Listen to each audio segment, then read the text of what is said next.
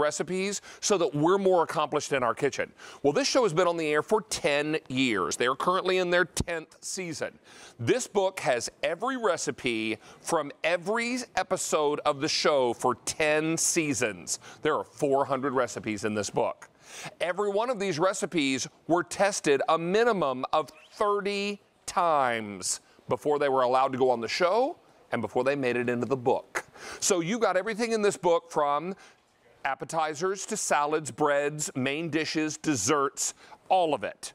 I can also tell you that this book, like everything in our show today, is on 4-pay or better. This is 4 easy payments of $549.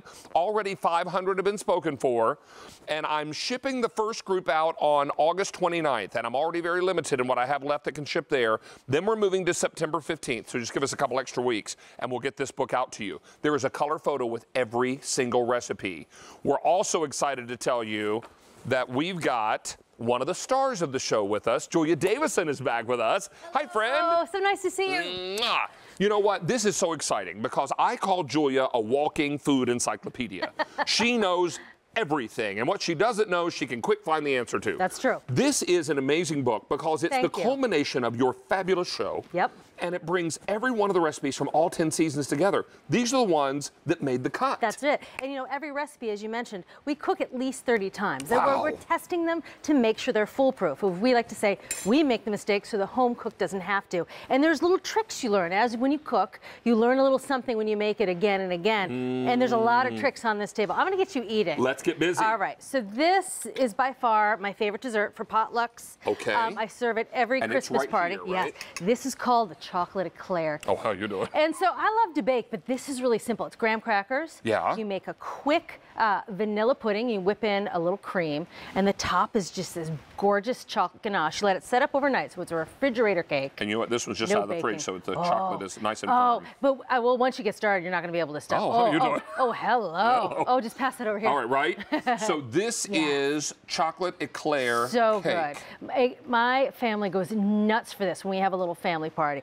And it's so easy. It's not making batters and baking. It's graham crackers, but homemade vanilla pudding. I know, right? No, it's a showstopper. All right. Yeah. You know what? We're barely into the show. I'm just going to bust out the happy dance right now. Get it, get it, get it, get it. Wow. That's the happy dance. All right. All right. So what was that, Sean? I already have an update for you. Okay. I have 900 left that I can ship out on August 29th. And then we're going to move to an advanced order date of September 15th. Yep. Okay, so this is your fried chicken. This is the best fried chicken in the world. Hands down. The best fried chicken in the world. This is the fried chicken I make. It's batter fried chicken. Okay, and this is the chicken right here, That's right? it. And so when you make the batter, it's not like you're dredging it in flour. You're making a batter with cornstarch and flour. Yeah. Oh, pick off this. Yeah, It's all about the coating. Crust. It's all about the coating. And so it's a batter. And when you mix it, it's 50 cornstarch, 50% flour. Enough water to make it look like heavy cream. And you dredge it in the batter. Oh, it's so good and crunchy. Yes. Also, it's the crispest fried chicken, but also it has amazing make-ahead. You can fry this the day before, refrigerator, you put it in the oven, it's like it's freshly fried. That is so marvelous. So if you're having a party or you're having a barbecue, this is the one I use. Oh my gosh, let me grab a little of it. Okay, I have, how many left that can ship now? 500. Can we do enchiladas? Yes. Oh, that's the one that I love so much that you did before for me. So these are the cheese enchiladas. Oh. And so a cheese enchilada, you know, you have cheese, but it's really all about the sauce. I'm gonna get some extra sauce there on there. Oh. So the sauce has a little bit of ancho chilies. Oh, nice. So a little extra flavor. Yeah, so it's really all about the sauce. And a trick when you're making enchiladas, because you know sometimes you roll them up and the tortillas crack. Put the tortillas in the microwave quickly. Warm them up before you roll them. They won't crack on you, and they're easier. I do that sometimes when I'm doing soft tacos and things like that. I'll moisten them ever so slightly and warm them in the microwave. You're exactly right. That's it. And that makes it really easy to make enchiladas. I know, isn't that good? Oh, baby girl, so good. I know, it's just cheese enchiladas, and it's but it's the little tricks that make all the difference. We just sold out of everything we can ship at the end of August. Okay. We have now moved to the September 15th ship week. That's not that far away. I'm going to reach over here and get myself a little antibacterial wipe. Now, before, I know we're going to show the inside of the book. Yes, and that's going to be next. But this is, it's a silly little recipe. It's coleslaw, right? But it's not coleslaw with mayonnaise. It's called a sweet and sour coleslaw. It's vinegar and a little bit of sugar and a little bit of green apple. It is the best coleslaw, and this is the one I bring. And it's little recipes like this that people remember. I remember I had a party and a neighbor came over and I gave him this, and every time I see him, he says, how's that coleslaw? How's that coleslaw? How's that coleslaw? The apple makes it so fresh. And it's recipes like that you need in your repertoire. You don't need a lot of coleslaw recipes, just now, the good ones. You guys, look at this. Every single recipe has a color photo. Many of the recipes have what are called progressive photos, and I'll show you one of those when we get to it, because that'll have little photos of what it should look like along the way as you're making it. Oh, those ribs. And the ribs are amazing. There's the chicken we talked about, the pork chops, the great pasta dishes. We get into fall comfort food season, and this book becomes your go-to. Yep. 2,800 books are gone. You should also know this is shipping out on which day? September 15th. The Tennessee whiskey pork chops. You brine them for an hour in the whiskey. Me? Oh, it tastes so good. Get in the back here. You'll see lots of recommendations for different brands and utensils. Great recipes are included. Fried peach and pie. Oh, they're so good. You know what? The best thing, you use frozen peaches for that. And you cook. Oh, you do? Yes, so you can have them anytime. And there are the progressive photos I was telling you about on some of the recipes. Now, one thing that Cook's Country does also is they give us recommendations on what they think are the best brands to use of some particular ingredients. Yes, because we test them. We take ingredients, say every chicken broth you ever found at the store. We taste them straight, we taste them in soup, and we rate them as to what they taste. And you know, brands matter. It's amazing when you make a soup with a good brand of broth and a bad brand of broth. So that's the soy sauce. That's the brand of soy sauce you recommend. That's a good one. And steak sauce. Ooh. Oh, and that's the condensed milk you like. Oh, and this one. Oh, and that's the tea you recommend. Oh, for iced tea, that one's the best. Now, I can't tell you what those brands are because you have to buy the book. That's true. But they're in there, and there are pictures of them. Yes. How many are gone now? 3,500 books are gone. Is this skillet lasagna? Yeah, so this is one of my favorite recipes because lasagna is such a favorite, but it's a pain to make. But you can do this all right in the skillet. In fact, you cook the noodles, the noodles right in there. So you make it, and you can do it in a cast iron skillet. You can do it in a regular non-stick skillet, and there's a little bit of ricotta on the top with a little bit of fresh herbs. It has all the flavors of lasagna, but none of the work. Ooh. Isn't that good? It's a weeknight. You can have this on the table in about half an hour, give or take 5 minutes. I know, lasagna in half an hour, and it tastes like it's the real deal. Oh. Happy dance, happy dance. That's a skillet lasagna, happy dance. Oh, I taught this to my brother who's a bachelor, and he makes this about once a week, and then he has enough left over for a couple more meals. It's great for, you know, college kids, right. Yeah, and it's a single one-pot And you know what it is? It's a Tuesday night dinner with only one pot to wash, right? That's it. Now this, I know you're a Southern boy, so I'm going to call this dressing, not stuffing. And actually, you take the G off the end. It's dressing. Dressing.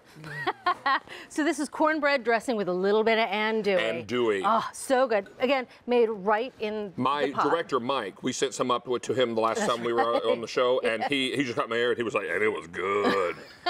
With a Southern accent. Well, and the thing about making dressing, whether it's stuffing or dressing, yes, ma'am. You're wiggling. It's a happy wiggle.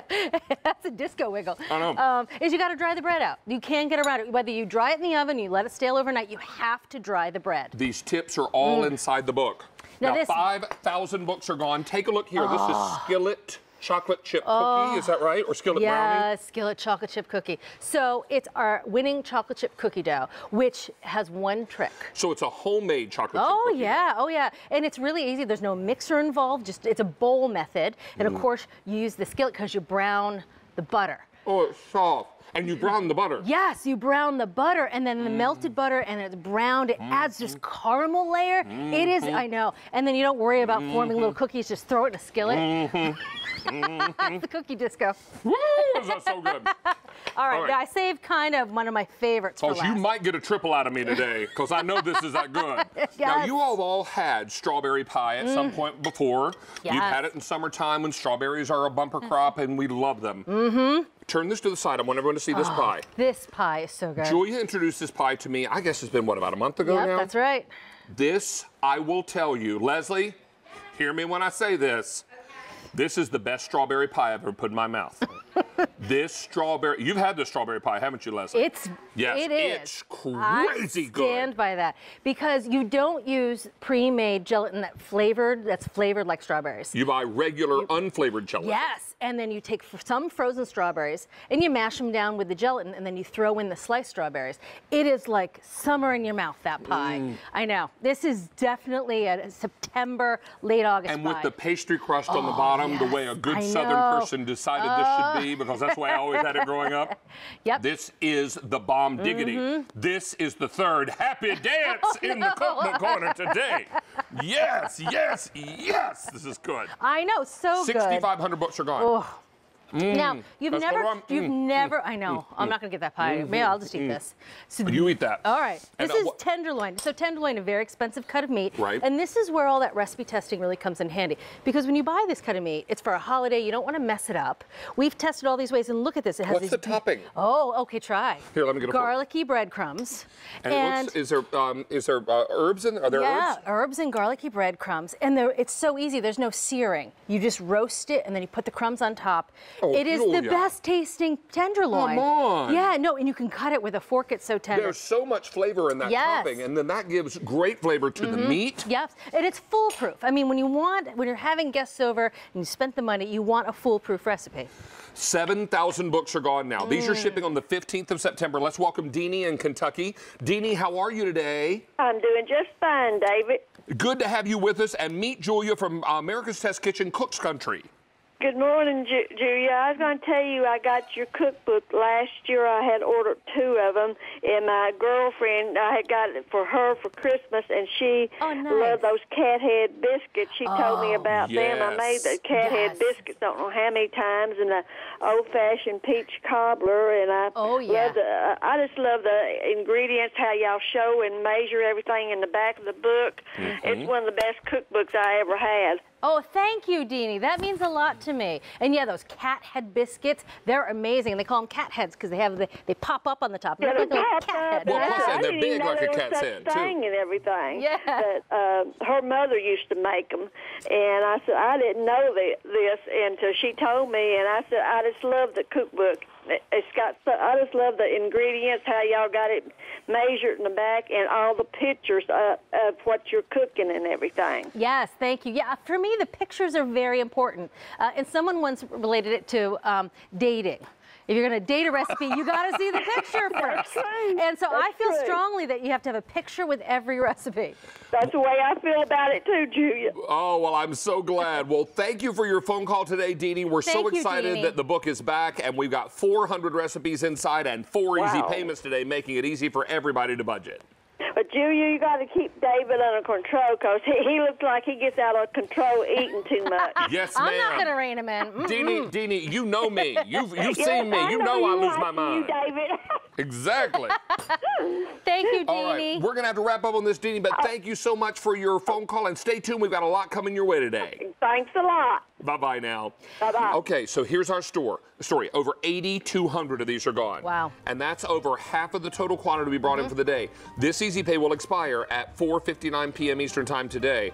I'm just going to take the enchiladas with me. Oh. And you know, Deanie said something interesting about these being old-time recipes that she never knew about. And that's what Cook's Country prides itself on, finding the old recipes and bringing them back. I love that you talk just enough till I get 2 bites in. You're welcome. My girl. Look where I read today. Hey, coming up, we in about less than 10 minutes, there are my crinkle cut fries that are frying up in that Copper Chef. Thank you, Julia. This is fantastic. We've got the great Copper Chef 11-inch. This is 7-quart capacity. This is the big, big vessel. You're going to love it also that we can do it for you today on 4 easy payments. It's also a sale price. So be sure and stick around. You'll choose either the casserole pan that has the 2 handles or the stick-handled, which is the saute pan. So we've got a very, very busy show. We've got a lot going on. Let me also tell you that one of my favorite segments that we just introduced a couple of months ago is a segment called David's First Bite. Wait for it. Gonna bite the cookie. There it is. All right. So what we're talking about is something new.